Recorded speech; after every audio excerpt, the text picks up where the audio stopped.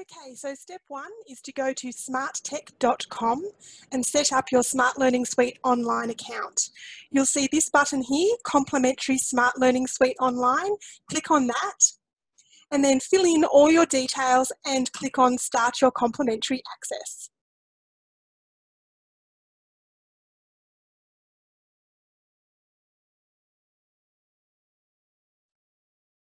Step two is to go to interactivelessons.com.au and log on to your account.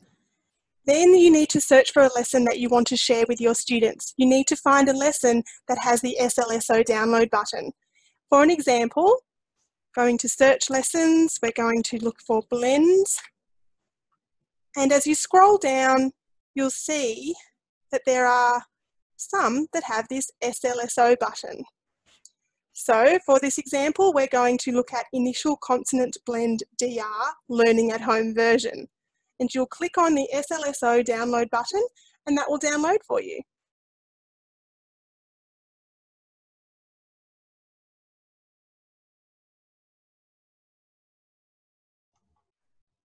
Step three is to sign into your Smart Learning Suite online account that you just set up.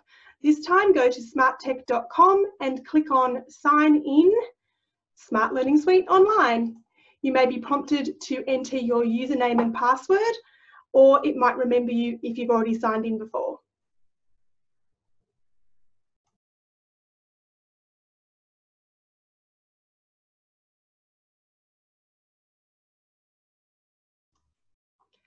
Step four is to import that lesson that you just downloaded from interactivelessons.com.au into your SLSO account.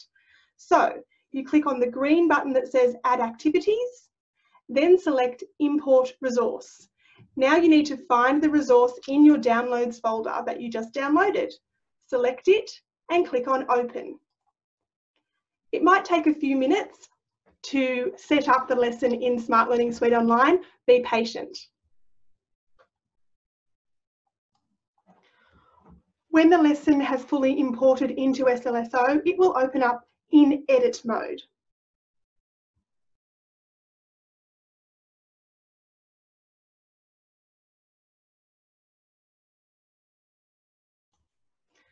Step five is to edit the lesson. So you need to go through each page.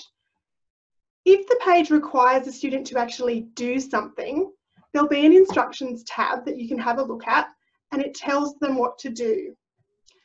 You then need to convert that activity to an individual handout activity. So down the bottom here, click on Convert to Activity and select Make this page an individual handout activity.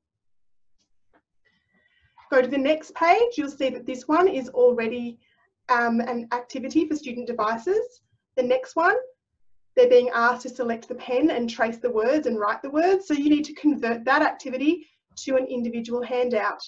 The same with the next page, Convert to Activity, make this page an individual handout activity, and the next page is already an interactive game.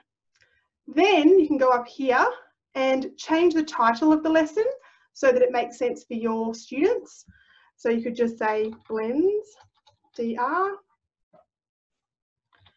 and then click on Finish Editing.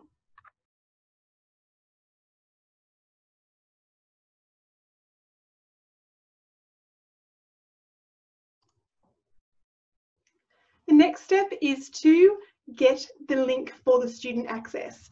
So you're going to click on the three dots at the bottom right-hand corner of the lesson that you just edited, and you'll go to Share Link. Select this button that says Get Student Access Link. Wait for that link to come up and then click on Copy.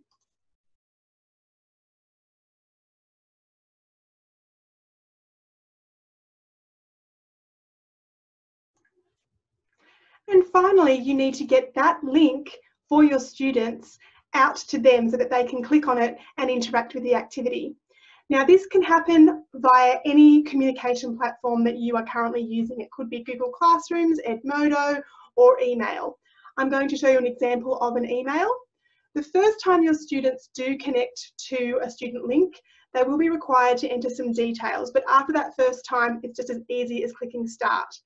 So they do need to have a school email address in order to be able to access the link. So you would write the following information, these steps for them to follow, and then you simply right click and paste the link that you just copied right there and send it to them.